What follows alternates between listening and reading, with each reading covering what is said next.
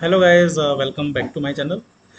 So in the design pattern series, we discussed about the singleton design pattern using four different techniques: lazy initialization, eager initialization, synchronized way of creating the singleton design pattern, and then we discussed about double check techniques. Okay, so in this particular lecture, what is the agenda? People, those who are working in automation, they are aware we need a single object or single instance of WebDriver throughout the execution when we talk about sequential execution. Okay, so we are considering about the sequential execution as of now. We will be talking about the parallel execution in the upcoming sessions. Okay, so we need a single object of WebDriver. So if we can recall earlier in the traditional way, what we used to do, we used to create a static instance of WebDriver, which we were using throughout the different classes so that we can get the same reference. So static is a keyword responsible for giving the static data or common data across all the classes. Okay. So there is a singleton design pattern which also does the same kind of functionality, right? So singleton is used to get the single instance of a class, right? So this is how we can get the single instance of WebDriver as well. So without further delay, let me jump onto the code and show you how we can implement the singleton design pattern for the driver. Okay, WebDriver I mean, right? So first of all, what I have done, I have created one create driver class where I have implemented the singleton design pattern. In case you want to take a look on how to implement the singleton design pattern, you can go back to my design pattern series. I'll be sharing that into the description and putting that into the I icon, right? So now the next step is, once we have got the single object of it, now what I want is I want to set the driver. So first of all, first and foremost step is I am going to create the WebDriver reference variable. Okay, so step by step let us understand it. Now the next step is, once we, due to this get instance method, I got the object of it, right, using class.getInstance method, as this is a singleton design pattern, right? So the next step is, once we got the object, we can now access its method, right? Public, for example, public void set driver, right, wherein what I need to pass string browser. I'll be telling you like what is the purpose of providing browser here. And now I'm going to use switch case. So because we will have multiple cases today, it is, for example, um, today it is Chrome, for example, I'm going to implement, but tomorrow it could be Firefox as well. So we are going to talk about from that perspective.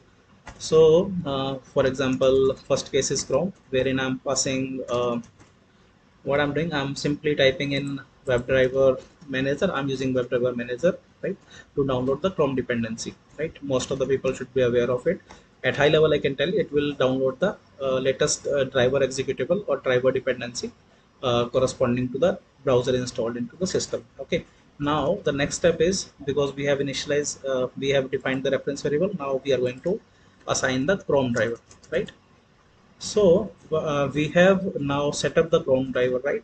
But apart from it, I am going to type in a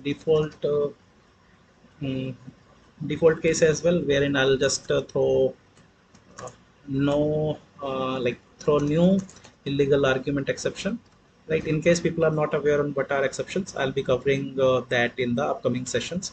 So I'll say invalid browser, right? So if for example we pass any other browser name apart from Chrome, then we will, the control will come in the default case and we will get invalid browser, so that user will be alerted that he need to provide the correct browser. Okay, so using this we can set the driver. And how to get this driver? So the next step is we need to use a get driver method, right? I'll be using these methods, right, in the main method, okay, or in any class when we will be talking about from the Selenium perspective or from the page object model. But now in this case I'm going to use it in the main class. Okay, so what I'm going to do here, return driver. Okay, so in this case what I have done, I have set the driver based on the browser, and here I'm returning it. So I'm formatting the code. Now I'm going back to the main class, right? So herein what I have done, I am defining browser is equal to Chrome, and then what I'm doing, using this create driver.get instance, what I'm doing, I am getting the single instance, right, which is nothing but singleton design pattern. And then after I'm setting the driver, right? So this way it will set only the single object, because we got the single object and we are setting the single driver, right, for Chrome. So if you notice, I'm again writing the same way, right? Create instance dot get driver, right? Create instance, create driver dot get instance, and using get driver, what I'm doing, I'm now getting the driver. So this particular line, what it will do, it will initialize the driver, and subsequent create driver dot get instance dot get driver will get you the driver. Okay. So what I'm doing, I'm first launching the source lab demo .com. Then after, what I'm doing, I am maximizing this window. So to show you what I'm going to use, let me give some delay and add the exceptions as well, right? I'm adding the thread.sleep in all three cases so that you will get more understanding, right? So we are getting the same instance, right? We are getting the first instance first time, first driver, I mean, and we are then launching this, right? People are aware on this, like how to launch. Then I'm delaying it so that you will be able to see it. So if it is the same driver, then the same window should get maximized, right? Because as I mentioned that we are going to get the single object of WebDriver, so the window should be maximized. Again, I'm providing thread.sleep for 5 seconds. Now the next step is what I'm doing. I'm again getting the same driver, and in the same browser, what should happen? Google.com should be launched. Okay, so I'm just running it.